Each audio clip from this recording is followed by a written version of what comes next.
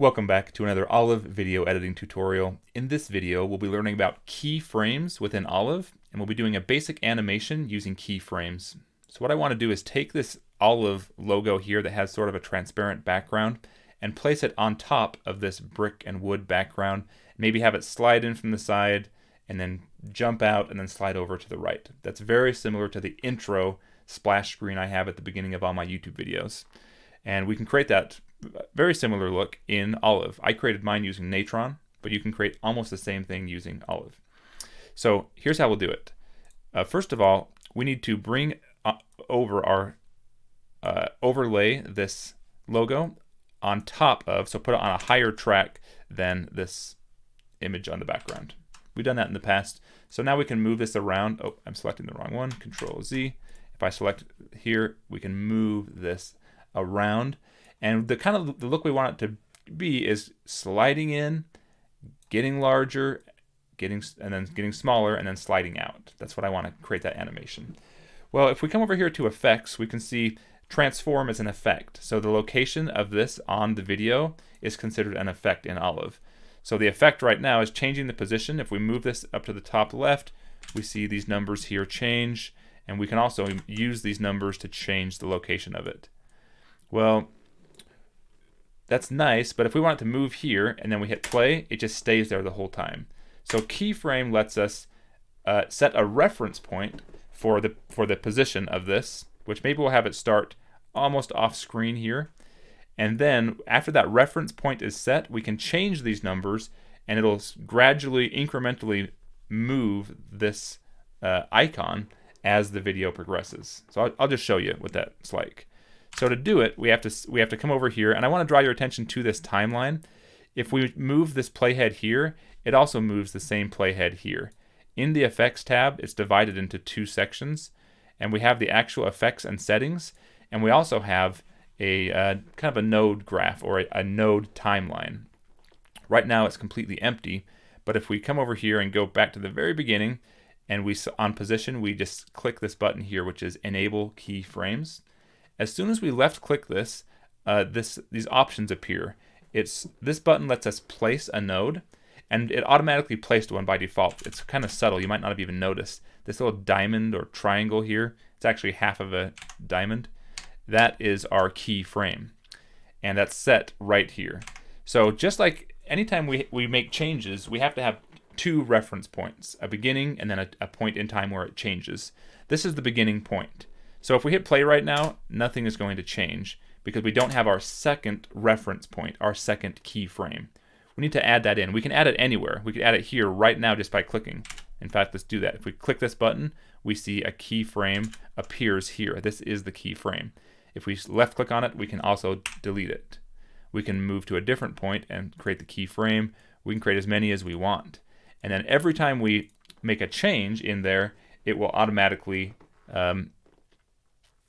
that'll be the reference point for the changes. But let's delete these, because another way we can do it is just by making a change. If we make a change over here, it automatically creates a keyframe for us. So we don't have to add them in manually if we don't want to. We can just make a change, or we can even come over here. Oh boy. We can even click on this and delete. And if we just move to a different point in time and then drag and move this, that creates a keyframe too. Let's just see what this exact keyframe did. If we slide this, it shows from here to here. This is what's happening. So over time, it's moving just like this between those 2 points. So let's click and delete this one, because where I really want it to go is by the end of the video clip. That's where I want my keyframe to be. So I'll click, maybe I'll do it right here so I can see it. So I'll click and add that keyframe in, and I'll just say by the end of the video, I want it to be all the way over to here.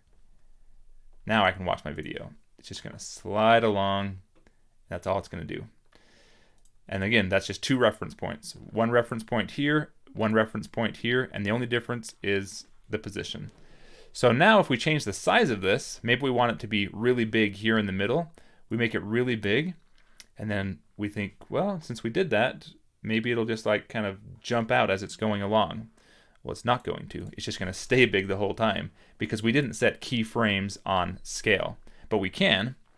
So let's actually come over here. Let's put the scale back down to 100-ish. Let's go back to the beginning of the video and let's enable keyframes on scale. So we select this and now we have keyframes enabled on scale and we've set a keyframe at the beginning of the video. So now we come about to the middle of the video and we want it to maybe get large as it's going there. We can just change the size of it, and as we do it, a keyframe appears. So let's make it kind of larger like this. And then let's come forward to a different point in time. Maybe as it comes here, we'll make it small again. So now we have a couple keyframes, and we don't really need one at the end of this. It'll just stay. Just these 3 keyframes will be enough to create that look. So it's going to slowly get larger. Oh, it would have been nice to set a keyframe here. So I'll set a keyframe and let's make it small so that it grows as it's going. Perfect. So now we've got sort of that look happening. Something else, it's covered up by my head right now, but there's this graph editor and I can break it out and we can look and see. This graph editor shows us as we make changes to these, this graph editor will also change. So this graph editor is also going through in time and showing us different points. This is at the beginning. So if we come here and change this reference point at the beginning for scale, we see this graph also changes. And so we can jump to the next keyframe. So these are all different keyframes that we're jumping to. So, but I wouldn't pay much attention to the graph editor right now, but just know that it's also going to be a tool you use in conjunction with keyframes. So I'm going to put that back down where it was in the corner behind my face. And I think I'm just going to leave it there. Or maybe we'll do one more thing. Let's come over here to the beginning. And if we want to apply rotation, again, if we rotate this, and then we move to another point and rotate it again, it's not going to animate in rotation. It's just going to stay stuck in that rotation because we didn't set keyframes for rotation. So we have keyframes set for position and scale, but not rotation. If we want to set keyframes for rotation, we enable them. But wherever we enable them is where the first keyframe will appear. So right now we're towards the end of our timeline. Things are already over here, but let's enable it. We'll enable rotations. Now we have a keyframe there, so we have to set the other reference point earlier in time. So we can move this to over here, and then we can set a keyframe right there. And then we'll change the rotation of it a little bit. Again, just changing the rotation would have automatically set a keyframe anyway. Now we'll see this will do a little bit of rotation as it goes. So that is using keyframes on the transform node. Now we could change the opacity. We can keyframe opacity. We can keyframe the anchor point for the rotation.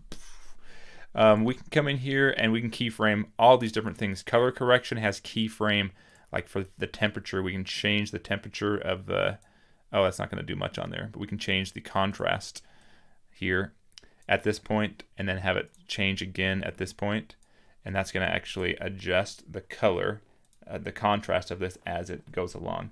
So anytime you see this symbol, you can keyframe it. So go ahead and play with those. In the next video, we're going to jump through some different things like keyframing text. We'll do more with keyframing color or crop or some of these other options and effects that we have. Thanks for watching. Go ahead and leave your questions and comments below if you have any, and I'll catch you in the next video.